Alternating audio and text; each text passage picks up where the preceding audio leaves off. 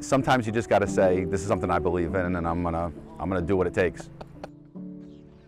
I've been passionate about horse racing since college. No background at all in horse racing at all, other than going to Saratoga once a year. And in college, I used to go to the OTB, the off-track betting facility in New York City, between baseball practice and college. And I said, I'm going to own a racehorse. And it took me till about 2007 to finally say, well, I'm going to try to figure this out. And I bought a $500 share of a $5,000 claimer for my stepson. And he really didn't know horse racing. I said, this would be a great thing for us to do together. And we bought that, and the horse only ran 2 times, but it kind of got him hooked. And we really just explored that journey. You know, we had inexpensive horses the majority of the time.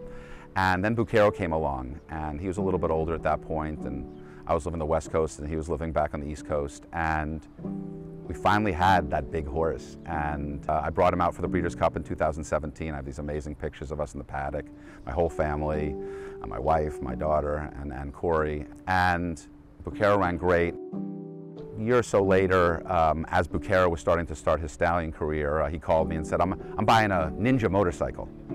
And I'm a guy whose mother told him, you can't play a sport with it that needs a helmet. And so I said, oh, Corey, you know, you got to be careful, you got to do this. But boy, he was so passionate about it. I mean, I could hear it in his voice the way I am about horses.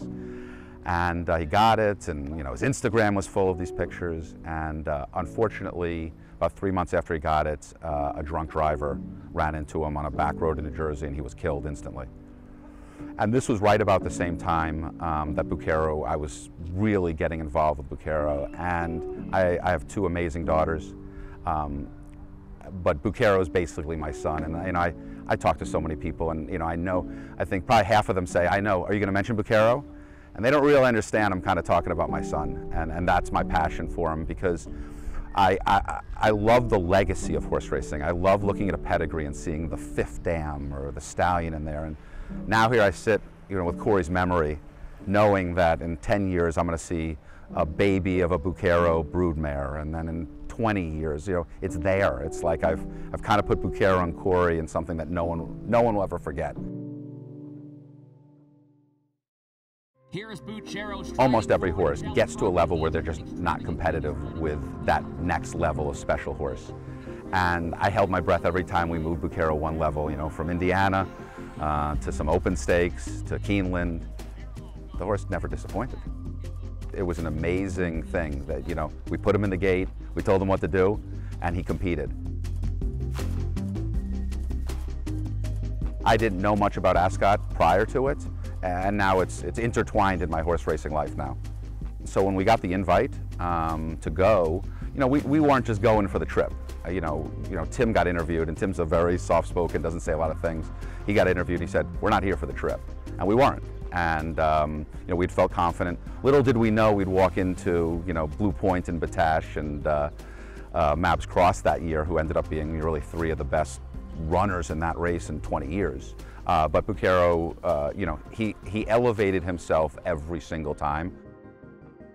Most of his races, I felt like I was having a heart attack.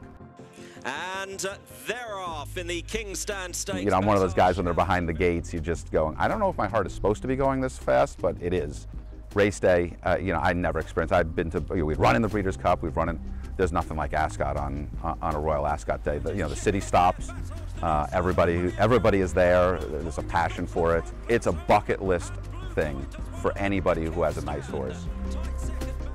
I've said before, I grew up really loving the Olympics, you know, and just seeing the world's best from all the different countries coming together.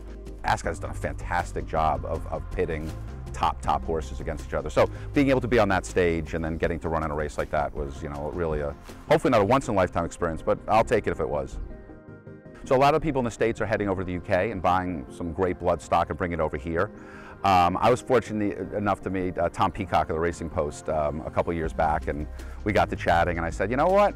If BUCCHERO can make it as a stallion, I'm going to get a BUCCHERO over here, and he's going to get the job done in the UK. You know, now that he has his runners on the ground, and I have quite a bit of confidence that what I thought was going to happen is happening. He's passing on kind of that grit. Ideally, I'd like to buy a BUCCHERO that, you know, a yearling or 2-year-old that I can kind of start the process getting over to the UK. But I'm going to start from the ground up, and I was over at Tattersall's for the November-December sale, and we were looking to just buy a mare to breed to BUCCHERO. And I was fortunate enough to find a really nice filly that actually the Queen had bred and owned, named Improvise. I saw her races. She's similar to BUCCHERO, just a hard-knocking, speedy horse. And we were lucky enough to get her in the auction. And the plan is we brought her over here. We're actually here at Palm Meadows, the Marcassi barn. The plan is to let her do what she can do here and then breed her to BUCCHERO and then maybe make the full circle. And you know, the Queen invited me to run BUCCHERO in the meet, and now I'll bring one of her legacy horses back over by BUCCHERO and, you know, see if we can get the job done that way.